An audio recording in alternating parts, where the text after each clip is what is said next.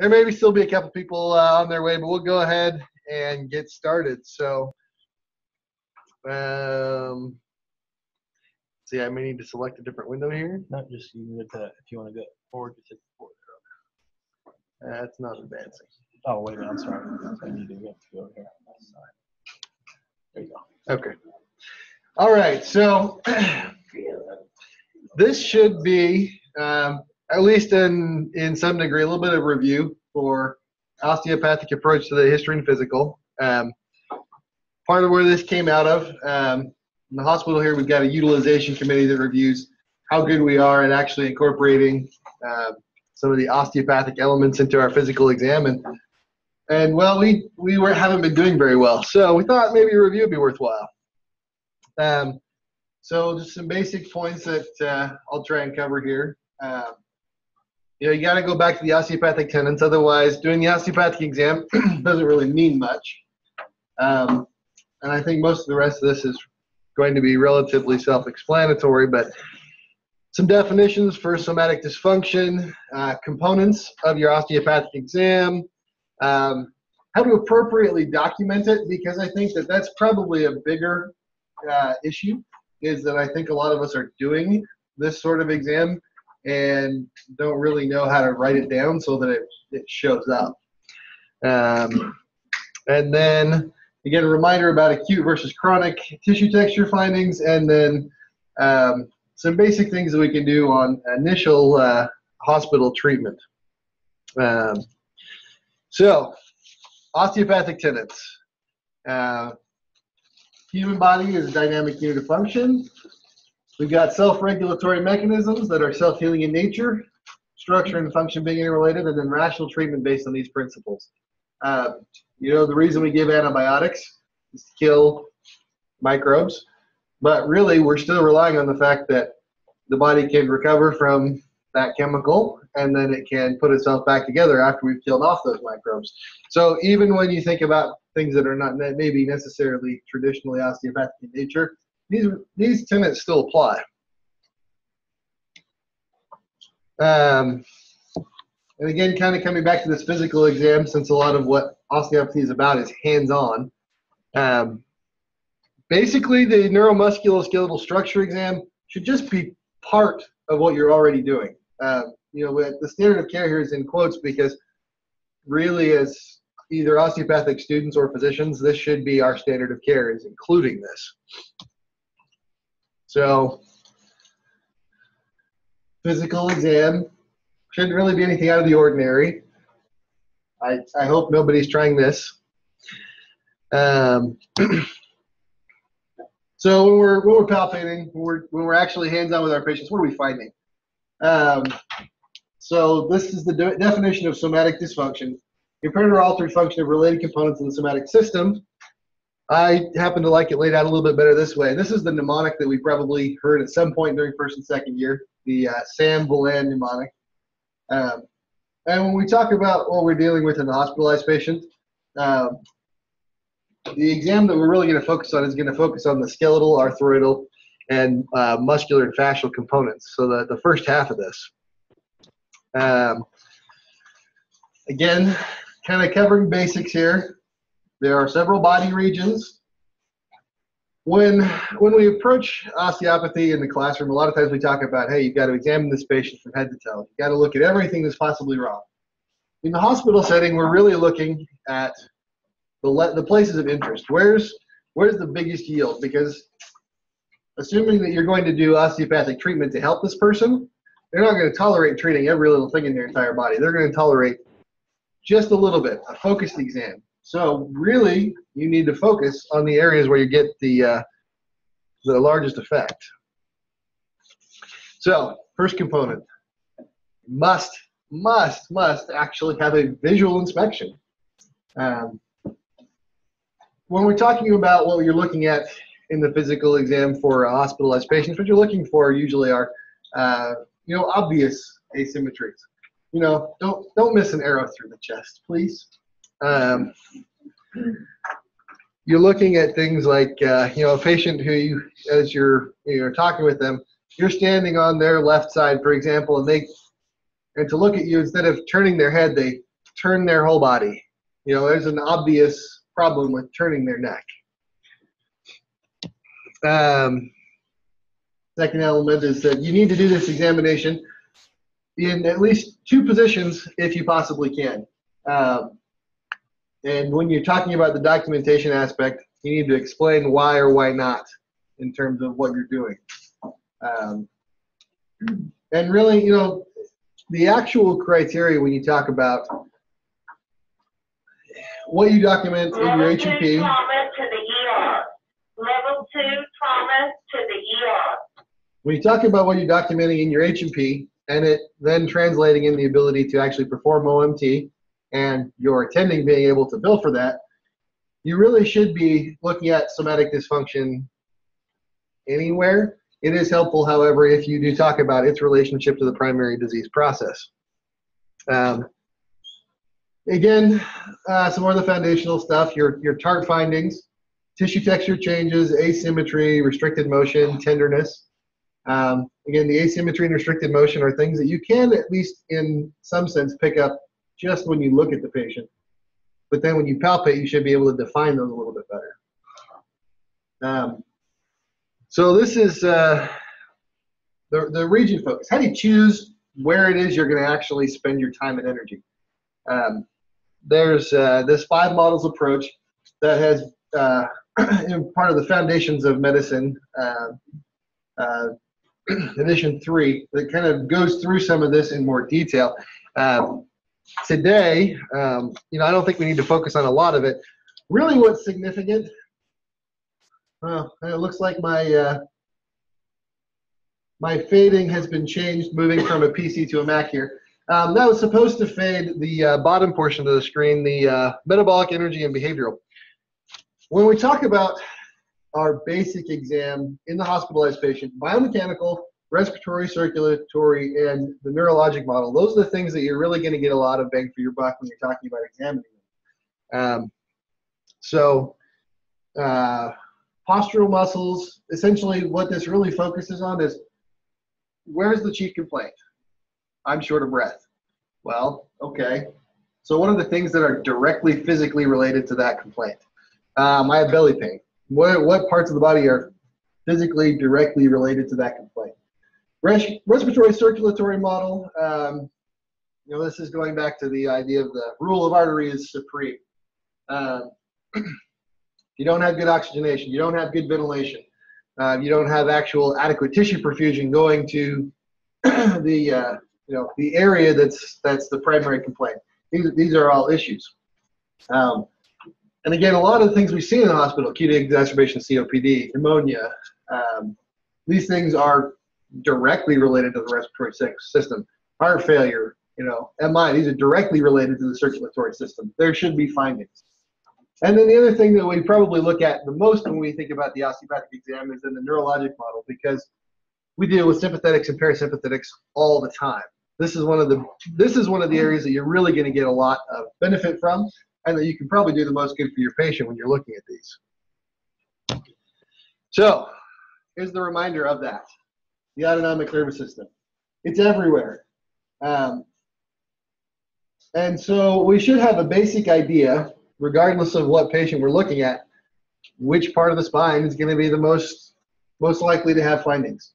You know, you look at the sympathetic nervous system. Of course, our most obvious change here that we all know about is we're looking between T1 and L2. I think the piece that we often forget about here are the cervical chain ganglia. And these don't necessarily contribute to everything that we see on a daily basis, but it does mean that the cervical spine is a good place to go looking as a common source of somatic dysfunction. And then, again, based on, you know, what the chief complaint is, what organ system is involved, that should tell you how high or low. Now, I'm not saying that we all need to necessarily have this whole thing memorized. I mean, I still look this thing up when I need it. But we should have a general idea of, as we are higher in the body, we need to be higher in the spine and on down. The other thing to look at that I think is very useful are then some of these other ganglia, the celiac ganglia, and the mesenteric ganglia further down the chains there. You know, when we're talking about a chief complaint that has something to do with the abdominal cavity, good place to go looking for sympathetic dysfunction. So, again, brief reminder, in words instead of pictures, sympathetic nervous system, looking at T1 through L2. And this is, again, a little bit of a reminder that these things are easy to treat. You know, if you are conducting an H&P where you're examining the patient while you're talking to them, as you're sitting at the bedside asking them more questions, you can have your hand underneath the rib. You can be doing rib raising. You can do paraspinal inhibition. It's a very easy thing to add to what you're already doing. When you're talking about making this a seamless part of your H&P, these are simple things that you can add. Parasympathetics, again, there's really only the two major players, the vagus and the sacrum. There's two places to go. Don't forget that the vagus nerve has some effects that come from C1, C2. Good places to look, again, the neck, the neck, the neck. Couple of different things you can do for treatment there. Again, really comes down to inhibition is the single simplest thing to do as part of your H&P. I have said a couple of times, different examples. I keep coming back to the respiratory model. Talk about the thoracics, T1 through T6. Cervical region, again, you're talking about the respiratory model. T3, 4, 5, keep the diaphragm alive. I think that's something most of us have heard at some point. Again, neck is a good place to be looking. And then, of course, when we're talking about the respiratory system, the ribs are something that is a physical component directly related to a chief complaint a lot of times. So, we have to document everything. I hope most of us aren't quite feeling like a biological tech support specialist, but, some days. So again, this is kind of going back over the things that I just said because they're important. Where a lot of this comes from is your attending's ability to bill for any OMT that you do. And secondly, if you're at an osteopathic institution, there are requirements that you do an osteopathic examination on a certain number of your patients. And these are the criteria that they look at to say, did this H&P do that job? So, looking at whether the exam was performed or contraindications documented. This is an example of how you would actually state a contraindication. Patient's vented. I'm really only going to look at them in that supine position.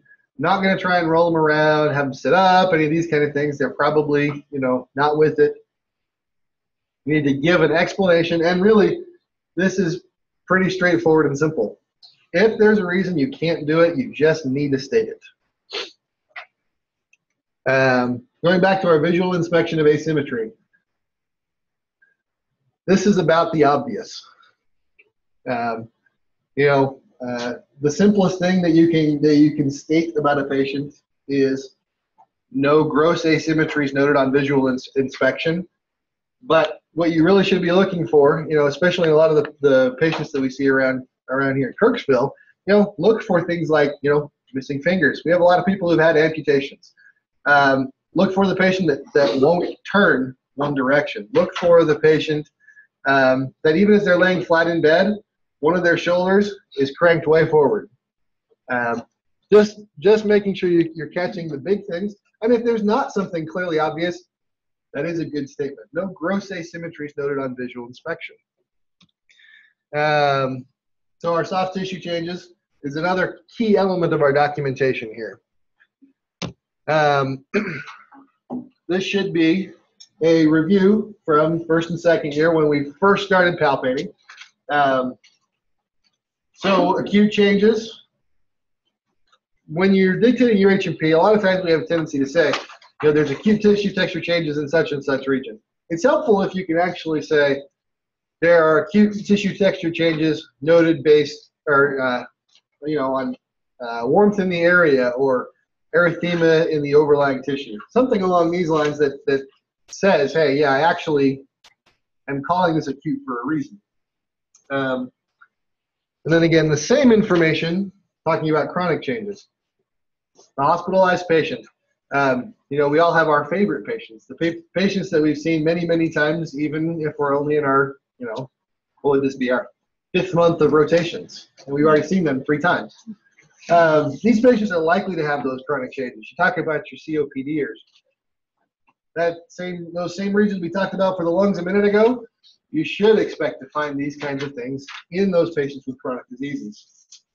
And I think that that's probably got a lot to do with what we are talking about when we say, let's do an accurate H&P. We know before we really get very far along the road what we're expecting to find. You just need to include it in what you're documenting. And so then motion testing of the regions. I think what a lot of times we get hung up on is, you know, oh, I need a triplanar diagnosis. The bridge clearly has a rotated right preference here. But that's really all you need to say is, you know, I'm looking at the thoracic spine. T4 through 7 has a preference for rotation to the right. It's a group curve. That's enough to meet the requirements for your documentation. And if you call it a group curve, you're even giving yourself enough information that when you go on and actually choose to do some OMT as part of your exam, you've documented a specific somatic dysfunction. You've covered all the bases with that. So, again, as I've been saying all along, this is not about adding something to what you're having to do. This is taking information that you should already be gathering in your H&P and turning it into something meaningful in your exam. So, when you talk about the H&P process, there are a couple things that should automatically be happening. In most patients, you should be listening to the posterior lung fields. So, if you're having the patient sit up, perfect opportunity, as you are listening, you can listen at each of the posts, and while you're doing that, your hand goes down the back of the spine. And I also noted here, quick screens that are the best to focus in on one particular area. As they're sitting up in that position, just run your hands down their spine with just a little bit of pressure. You get your skin drag, you get your red reflex all there together. And as you're listening to their lungs, you can say, oh yeah, I know an area here that has a long, a lasting red reflex, and I have this other area here that stayed pale the whole time. You can include that as part of your osteopathic exam. It also helps you when you then say, hey, I want to motion test something specifically. You know, it's not that hard, especially when you talk about 4 listening posts. Listen to the first 2 while you're doing your screen. Second 2, you can actually push on some specific areas and see what their preferences are. The other great opportunity to get your second position is when you're trying to do that full body skin exam. A lot of times the easiest way to do that is have the patient roll on their side, lateral recumbent position. Also, when we're doing everybody's favorite, the DRE, patients rolled up on their side, easy opportunity to use one hand to go down the length of the spine, and you really have a screen for everything from T1 to L5. Make sure you do that before the regular. Yeah, that's probably a good idea. Might get messy. Yeah. All right. So the hospital patients that you're actually going to do OMT on. The indications are pretty simple. If you've done a good job in documenting your osteopathic findings as you've been going through the H&P, you have already documented indications for performing OMT as part of your plan. You're documenting somatic dysfunction of some kind. You should be documenting any pain that they're talking about. Restricted range of motion was part of what we discussed when we said, let's talk about, you know, motion preferences, visual inspections of asymmetry. We're covering all these things. And then there are specific indications for atelectasis, pneumonia, essentially bowel dysfunction, autonomic dysfunction.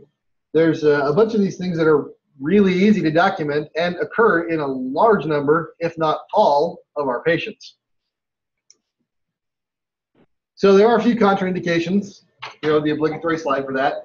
I actually did go back into the literature and start looking for these to see what documentation there is. The actual level of evidence is pretty poor on most of these. They're like 1 and 2 example cases of problems, and most of the problems occur not with osteopathic physicians.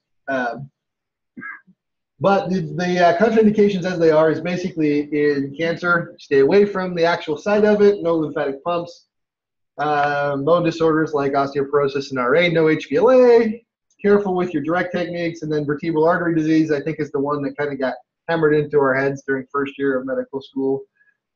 No HVLA, and again, caution with the direct techniques. So again, I got to go back to, this is something that shouldn't be taking you extra time. This is something that should be not uncomfortable for you as you're doing it.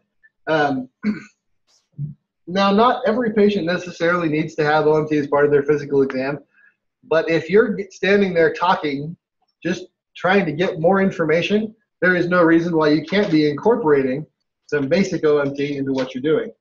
You raise that bed up, move the tubes and lines out of the place, and you help that patient feel a little bit better, a lot of times just with that physical contact. The paraspinal inhibition that I've mentioned several times already is probably one of the easiest things to incorporate and really does help a lot of sick patients because there is often a sympathetic overdrive component when we talk about the body's response to disease. And then when you have moved everything around so that you're performing this comfortably, put it all back. Just common courtesy sorts of things. The last thing you want is a nurse who hates your presence in the room and makes your life miserable. And then again, what's the point of treating? We should all have a basic idea of this, but it's really very simple things. Correction of dysfunctions, autonomic balance, and then I think probably the easiest thing to measure when we're talking about doing a simple exam like this is look at the patient's pain. Have you made a difference in that? Now, you can't always, and we have plenty of patients that need something other than OMT to control their pain, but there's lots of times when you can do something non-pharmacologic. I know in the middle of the night that as an intern, I was usually not really interested in spending a lot of extra effort, but on the patients where you feel like you've tried lots of different things, a lot of times just your presence in the room for a few minutes to perform some basic OMT can do more good than anything else you've done. They've seen the doctor, they feel better. So, again, another thing that I've mentioned before is that how much OMT you do really does depend on the acuteness of the patient. Nobody should be trying to pop the back of a 70-year-old osteoporotic woman. Just a bad idea. Somebody who's getting ready to go to observation or somebody who that's their destination as you're doing the H&P, that patient can probably tolerate a little bit more aggressive therapy. They can probably do better with more OMM. So just be conscious of what the patient can tolerate. A lot of the energies in the acutely ill or the aseptic patient is going to fighting the disease process. And when you do OMM, you're requiring a lot of the body's resources to actually respond to the treatment that you're doing. So you've got to meter your dosage. So again, back to the old documentation thing. And this has a lot to do with your attending physician's ability to be able to get paid, since, everything that you do is billed through their name. When you are finishing your list of diagnoses that for Dr. Greider is already 27 items long, add a couple more. You've got somatic dysfunctions in the specific regions that you've examined. You can include those, and you should include those, particularly if you then go on and actually do some OMM. The other element is that as part of your plan, you actually need to state OMT was performed based on your physical exam as you've done it right then. If you don't have a documentation that basically says the reason for doing this procedure is what we found in exam, it doesn't really hold up in terms of the documentation and the billing for that. It is also helpful to make a mention specifically of, hey, did I make a change? Did I not make a change? And in a few cases, you can actually solve the problem right then and there. Or you might be able to solve one of their tertiary complaints and that makes everything better. Now, I do have to acknowledge that we all have our least favorite parts of the physical exam. For a few of us here, that may be the idea of doing OMM on the hospitalized patient. That may be the most terrifying thing you've ever heard of. In that case, that's why you need to be able to document for consult as well. Now, for students who are doing their HUP, if you think that a patient would benefit from OMM, your document is not an official document, so you can say, consider an OMM consult, or this patient may benefit from OMT, seeing this patient while they're in the hospital, or from further OMT therapy, something along those lines. That's a good way to communicate to your attending that you found something you think would benefit. For residents and interns, if you use the word consider or recommend, the attending is likely to not be happy with you, and the hospitals in this hospital will definitely be unhappy with you. They want you to either include it as part of your plan or not. And in the middle of the night, we don't really do consults because that's supposed to be attending to attending. So it's an important thing to check out with your with either the attending that that next morning or to let the senior resident know. So a couple of acknowledgements and references there. So I've kind of kept this relatively basic, tried to cover the points that I think are relevant to all of us and just remind us of things that we should probably already know. Yep, you can go now.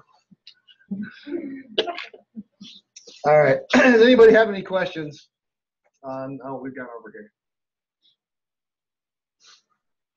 All right, well, in that case, here's the obligatory picture of my new baby from Halloween. So I think that's probably all we've got to cover today. I've spoken faster than I thought I would, so enjoy the rest of your lunch hour.